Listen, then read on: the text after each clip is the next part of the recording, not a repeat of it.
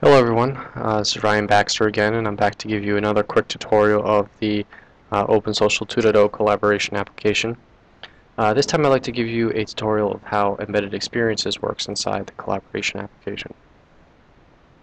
And if you're not familiar with embedded experiences was introduced in OpenSocial 2.0 as a way for applications to embed their content in other applications. So as an example, in a minute I'll show you how we're actually able to embed a video from YouTube into the collaboration application. And not only can I embed the video, but I can actually post and interact with the content by posting a comment back to that video, and it looks as if it's posted back to the collaboration application, but it's actually posted back to the YouTube site. So to show you this, this first entry here in my activity stream is a video Betty Zeckman has posted. So if I click on this, the video actually renders, and then I get a pop-up that comes up that asks me if I'd like to allow content, access the gadget to actually access the YouTube content on my behalf. And this is all part of the OAuth dance. So the primary way of doing interacting with content, secure content, on a third-party host is by using OAuth, and that's supported in the OpenSocial specification. So I'm going to say I do allow access, and this will actually close, and you'll see all the comments from this video are actually rendered here. So I can watch the video obviously here in line.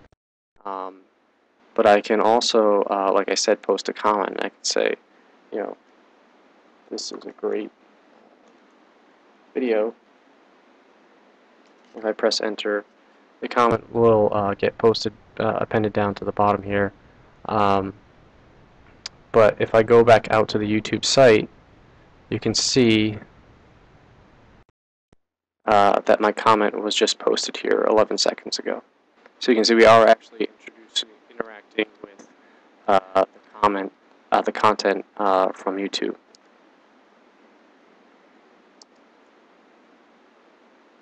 So if I head back to the collaboration application here, you can see how that embedded experience works. Now, another benefit of embedded experiences is that because of the way it's architected, you can actually use one gadget for many different videos, right? So what I'm basically doing here, and if you go out and read the OpenSocial specification and read how you can create your own embedded experience, you realize that you can pass this context information into the gadget.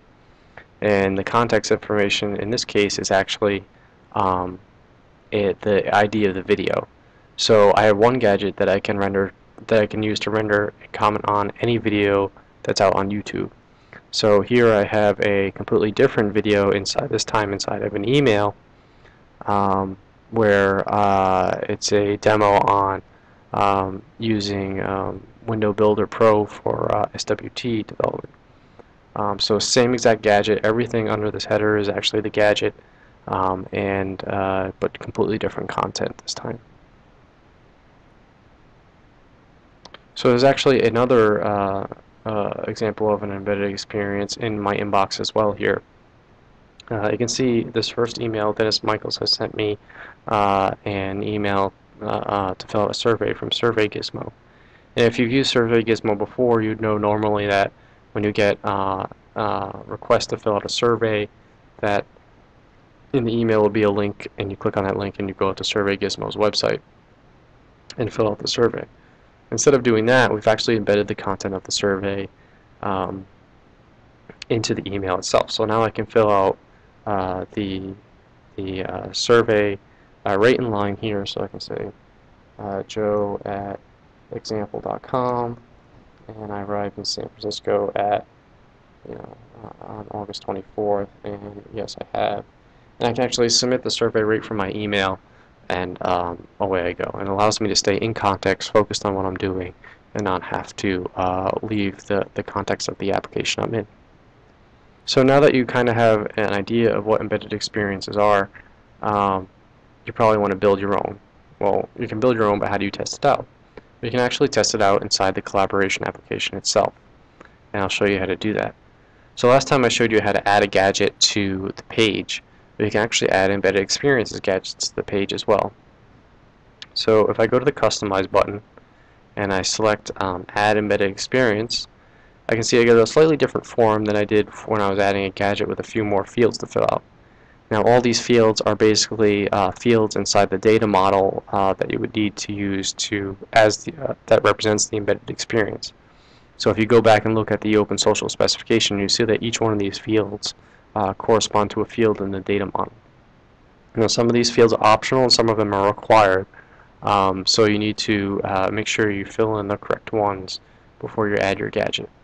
And this UI actually won't let you add your gadget unless you have filled out all the necessary information. So I actually have some information here that I'm going to copy from my text editor and paste into here. So I'm going to use a preview URL, even though the preview URL is actually optional, but it does add some nice things to the UI. So I'm going to copy this preview URL here, and I'll paste that into here. Now I need to either enter a URL to a page or a gadget URL. Well, my embedded experience is actually a gadget embedded experience, so I'm going to enter my gadget URL, which is this. And I also need to enter context information since I'm using a gadget. So my context information for this gadget is here, so I'm going to copy this information and I'll paste that in here as well. And I'm going to add this to the activity stream this time. So what this gadget basically does is allows you to view pictures. It's like a photo album viewer, so you can view pictures from out on the internet. In this case, we're viewing a few pictures from Flickr. So I filled everything out, so I can click Add. And you can see a new entry was added to my activity stream here. And like I said in my previous video, everything on this is stateless. So as soon as I refresh this page, that entry will actually disappear. But for this session, it's still good.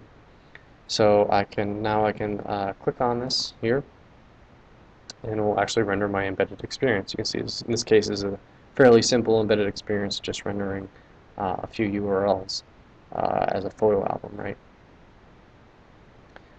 I can also go back to my Customize button and choose to render it in the inbox as well, so I can put it there as well. You can see there's a new entry added to my inbox, so I can click on that, and that will also render the same gadget as an email. This is a good way to test out how your embedded experience gadgets work. So if you're looking for help or information on how to get started developing embedded experience gadgets, I suggest you head over to the Getting Started page. This page has a bunch of information on how to get started with embedded experiences, but the last link here is a tutorial specifically for embedded experiences.